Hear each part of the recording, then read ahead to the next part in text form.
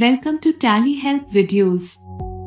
In this video, you will understand how to export GSTR1 and GSTR3B using TallyPrime. TallyPrime Release 3.0 brings in an all-new facility for exporting GST returns in TallyPrime to make your overall experience of filing returns simpler. With TallyPrime, you can export GSTR1 with separate JSON files for each section, which makes uploading transactions in the respective sections on the GST portal all the easier. On the other hand, you have the flexibility to export the file in the format of your choice. Exporting GSTR3B as an Excel spreadsheet provides you with the data in a format identical to the Excel utility provided on the GST portal. This makes it even easier for you to upload transactions on the portal. If you are using the multiple GST registrations feature of TallyPrime, then you can choose to export GST returns for a specific GST registration or all GST registrations. Now, let's look at the process of exporting GSTR1 using TallyPrime.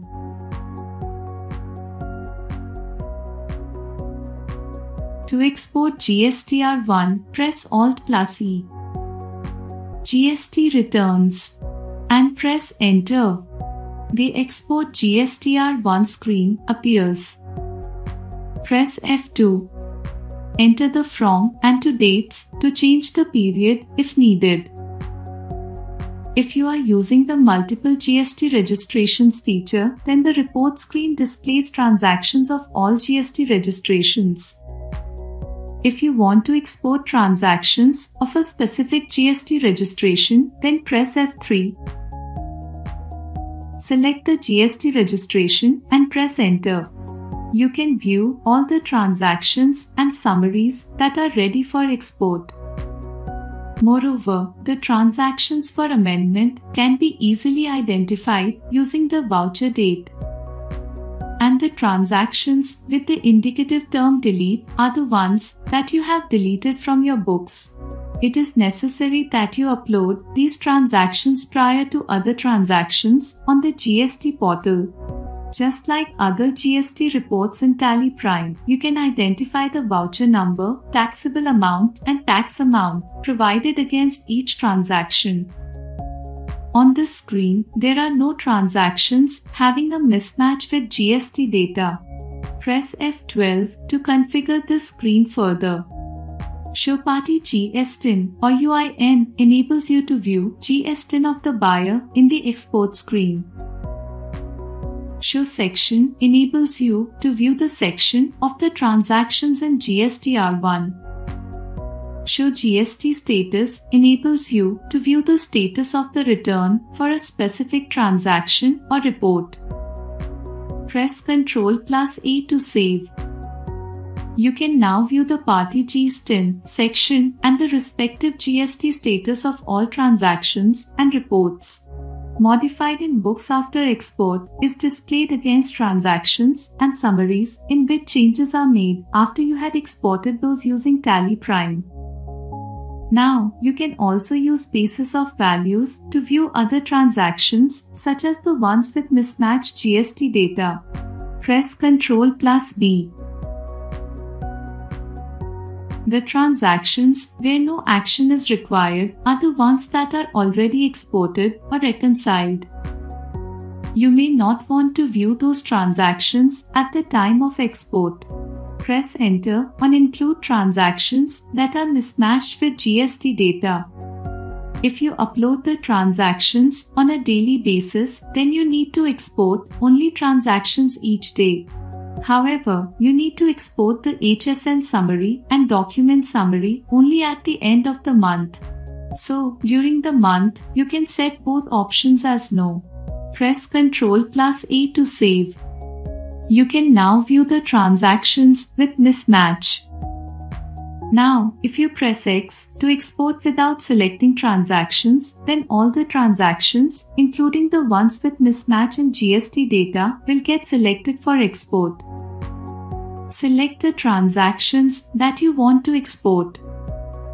Since transaction with a mismatch in GST data needs to be corrected, we will not be selecting those for the export. Now, press X to export. Press F6 and specify the folder path on which you want to store the file in your computer. Press F8 and select the file format based on your business practice. If you select JSON data interchange, then you can press C and export separate files for each section. Now press E to send the file to the specified folder path in your computer. You can see that all the JSON files for separate section are generated. Moreover, the GSTR1 section name, period for which the GSTR1 is exported, and the date and timestamp in the file name help you identify the file easily. Now, let's see how to export GSTR3B. From GSTR3B, if you press Alt+E, GST returns, and press Enter, then the Export GSTR3B screen appears. Alternatively, if you press Alt+E from anywhere else and then go to GST returns, the Export GSTR1 screen appears. Press F5 to switch to Export GSTR3B. You can view the total liability and input tax credit as per your books for all your GST registrations. Press X to export. Press F6, specify path and press Ctrl+A.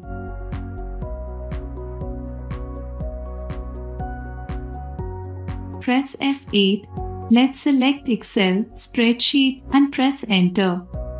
Press E and the data will get exported to the specified folder. You can see GSTN, GSTR3B and the period along with the date and timestamp in the file name for easy identification. Open the Excel file and you can see the format of the GST data is identical to that on the GST portal, where you can even validate this data at the time of uploading.